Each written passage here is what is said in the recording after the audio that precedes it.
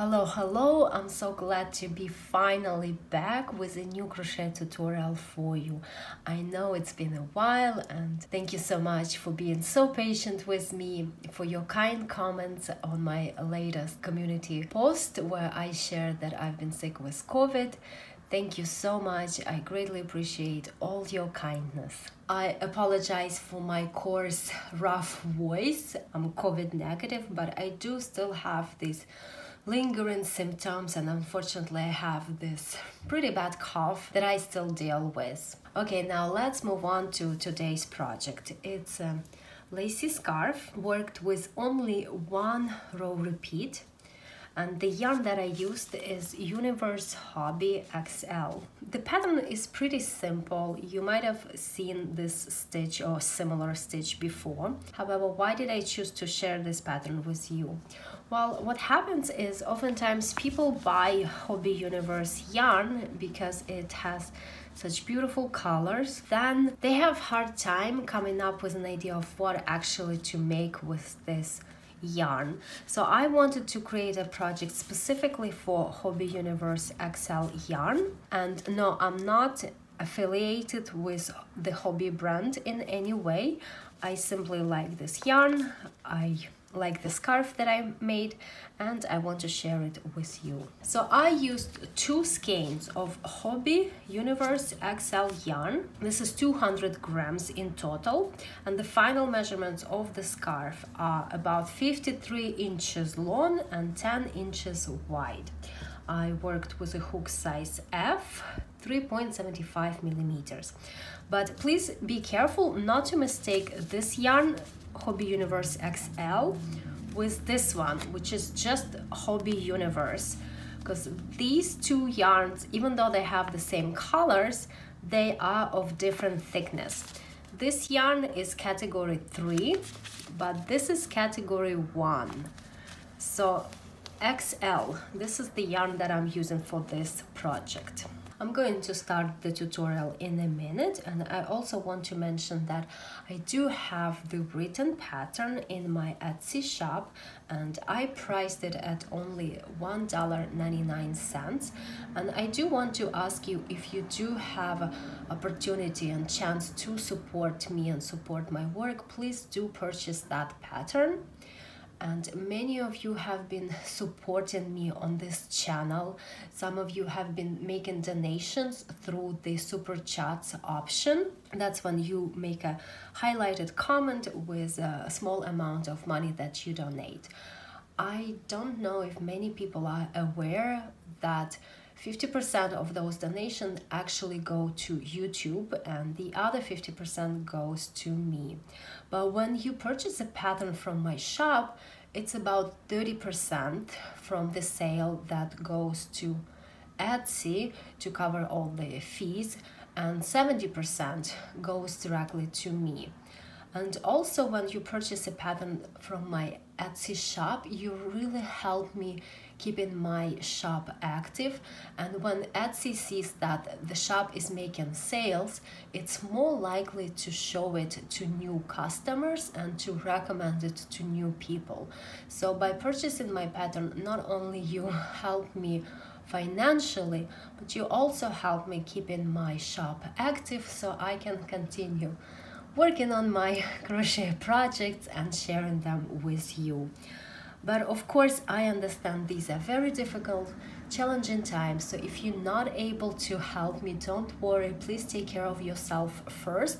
And I'm still happy to share my work with you. In that case, just please watch my tutorial. Thank you so much to all of you. You all have been a huge blessing to me. I start with 59 chains. And I crochet them quite loosely. 1, 2, 3, 4, 5. So here are my 59 chains. I'm ready to start the first row, and into the 4th chain from the hook I will make a double crochet. 1, 2, 3, 4. So over here I make a double crochet. Now these 3 skipped chains also count as a double crochet. So now it counts as I have 2 stitches, 2 double crochets already worked. Next, 1 chain, and I skip 4 chains. 1, 2, 3, 4, and into the next chain I work 4 double crochets. 1, 2, 3, and 4. Next, 2 chains, 1, 2, and into this same chain where I already worked 4 double crochets, I work 1 more double crochet. So now I have this shell that has 4 double crochets, then 2 chains and 1 double crochet, so it's a tilted shell. Next, I make 2 chains, 1, 2, and again I skip 4 chains, 1, 2, 3, 4, and into the next one I work a double crochet, and into the next chain again I work a double crochet. And this was already 1 pattern repeat. Now the pattern repeats from over here. 1 chain and skip 4 chains. 1, 2, 3, 4, and into the next one I work 4 double crochets. 1, 2, 3, 4, then 2 chains, 1, 2, and into the same chain I work 1 more double crochet. 2 chains, 1, 2, and I skip 4 chains again. Now be careful over here, because after you work all these double crochets into the same chain, the next chain might become small and difficult to see, but you need to count it anyway. So 1, 2, 3, 4, and into the next one a double crochet, and into the next chain again a double crochet. And that's how this row goes. Another thing I want to mention here is over here before the shell you make only 1 chain, but after the shell you make 2 chains. So keep that in mind. So here is my first row. It's now finished and it ended with 2 double crochets. I turn my work and I start the next row with 3 chains. 1, 2, 3. These 3 chains count as my first double crochet, and now into the next, the second double crochet, I work a double crochet. And now I'm going to work the pattern repeat exactly the same as in the previous row, but I will be working it into the shell now.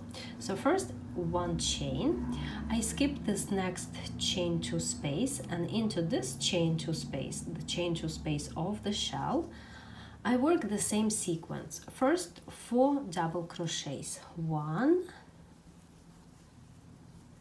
2,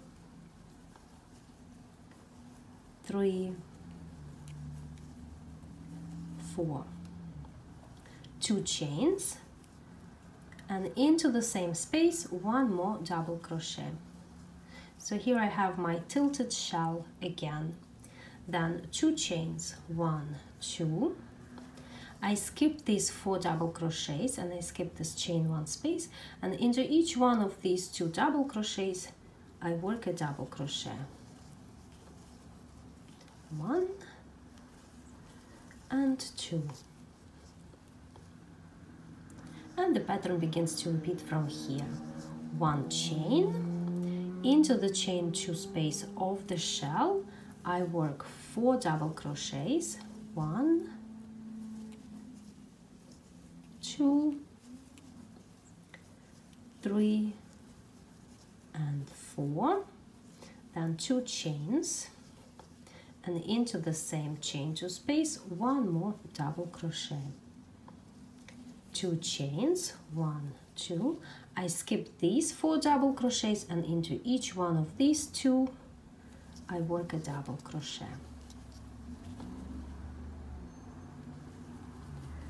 And that's it. That's how this second row goes. And here I am at the end of the row, and I just want to show you something over here. So over here I have 2 double crochets, and I need to work a double crochet into each one of those 2 double crochets.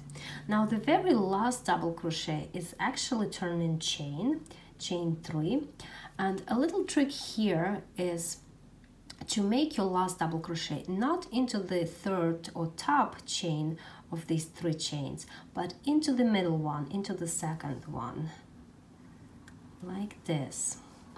And what it does for you here is it's gonna create a better, straighter edge of the scarf. So now I turn my work, and the next row is going to be exactly the same as the previous row, as row number 2. This is the 1 row repeat. And again, at the end, try making that last double crochet into the middle chain instead of the top chain, and see if you like that way better.